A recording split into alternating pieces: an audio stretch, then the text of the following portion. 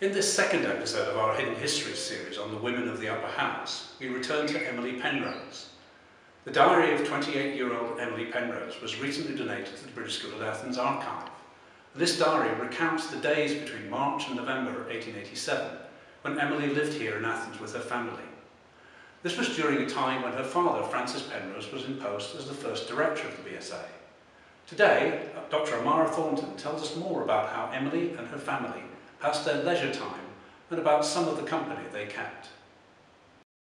According to the diary of Emily Penrose, social life at the BSA often featured tennis parties in warm weather on the tennis court newly laid between the BSA and the American school. When the weather was inclement, however, the residents would play rounds of battledore, an early form of badminton, in the BSA library, now the main lecture room of the Upper House. The BSA students Ernest A. Gardner and David G. Hogarth were often mentioned by Emily. Gardner, the more serious of the two, would discuss sculpture recently found near the Erechtheum on the Acropolis with her. Hogarth, when he was in residence between his numerous travels, would provide the company with colorful tales of his adventures, some of which would later be told in his autobiographical book, Wandering Scholars in the Levant. Tea with distinguished visitors, evening parties, amateur dramatics, and musical performances round out the social whirl.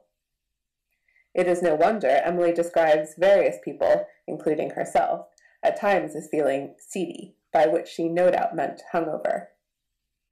Characters who feature in Emily's diary include noted early pioneers of Aegean prehistoric archaeology. Heinrich Schliemann was still a regular participant in Athens' intellectual life at this time. Emily describes a soiree at his Athens home, now the Numismatic Museum.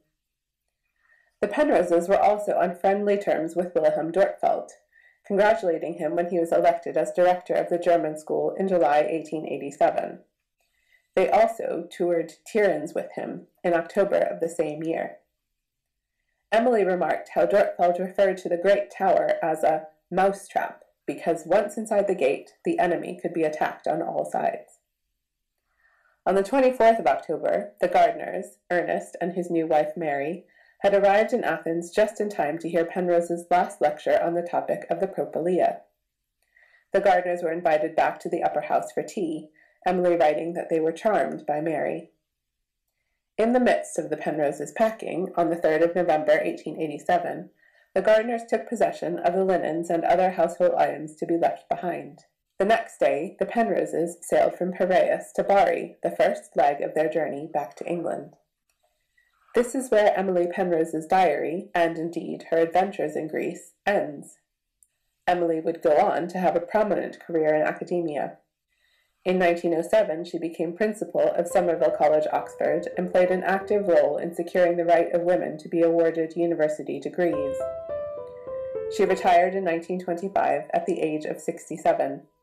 In 1927, she was made a DBE, becoming Dame Emily Penrose.